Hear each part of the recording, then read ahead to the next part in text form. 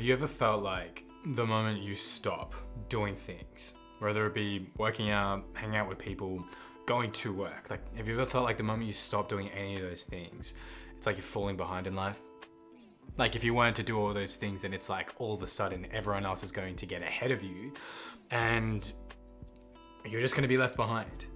I remember having a conversation about this with like a mate of mine, and we were just talking about how like everyone seems to be in this race that we're all just trying to achieve different things, and for some reason everyone's kind of like perspective on the race is somewhat of a variation of feeling like we're behind. And I remember reflecting, like I do all these different things because I feel like I'm running away from the feeling of falling behind in life. My peers seem to always be ahead in their relationships, financially, in their careers.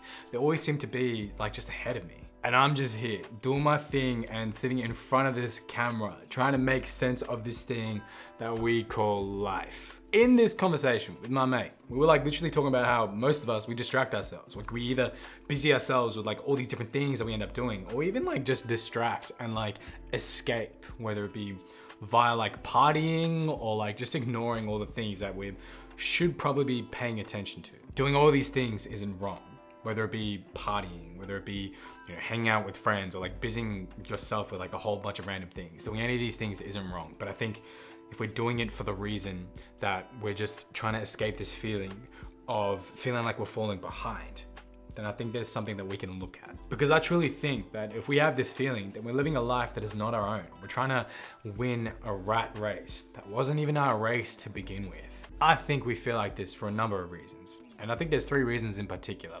And so that's what I want to share with you. First thing is we have this belief that what other people think about us matters. Have you heard this before? If you don't get that job or you don't do that course, you're not good enough. This was not a rare thing for me to hear, especially growing up in an ethnic household. And to be honest, it's like easy to listen to it, especially when you're surrounded by that mentality day in and day out. In fact, it's even easier to choose to do that, especially, right, if you haven't really asked yourself the question, what do I want to do?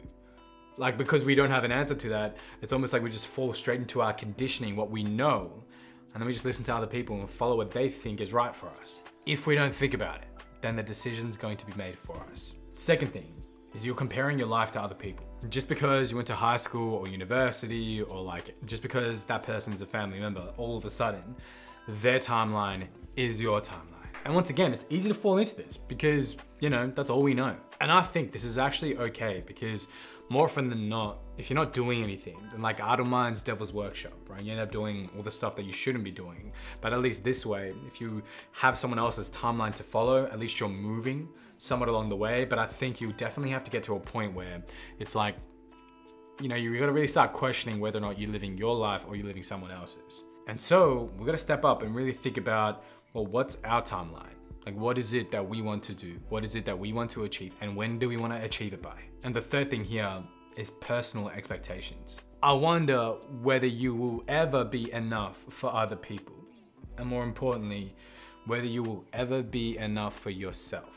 The goals that we set ourselves, inspiring and amazing as it might be in the moment, and the feeling is so great and so good. If we don't achieve it though, like if we try really hard and we don't get it, will we be enough? Goals are personal expectations. All these other random things are personal expectations. Like whether we feel like, you know, we have to be a certain way, we have to achieve this by this age, like whatever it is, like put so much pressure on ourselves to get particular grades, or like get particular scores, or be successful in this particular area. Like we put so many expectations on ourselves. And really altogether, the 3 things that I just shared with you, all of these are just expectations. It's just either someone else's or your own. And so what the hell do you do? Like, what do you do with all these things? And like, I just want to leave you with 3 questions.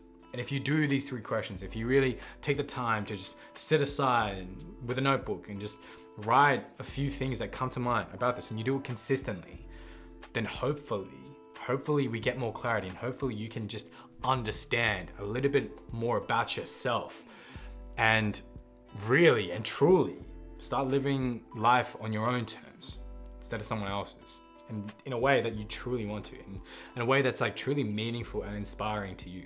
I want you to answer these 3 questions. What do you want? What will make you happy? How far have you come? Focus on slowing down and answering these questions. I know for me, they've helped me develop my self-confidence so I can navigate my life powerfully. So hopefully they can do the same for you and also bring your soul some peace. Because if you honestly think about it and you take the time to really think and dive deep, you've done pretty well. But now it's time to do well differently. I will see you in the next video. Bye.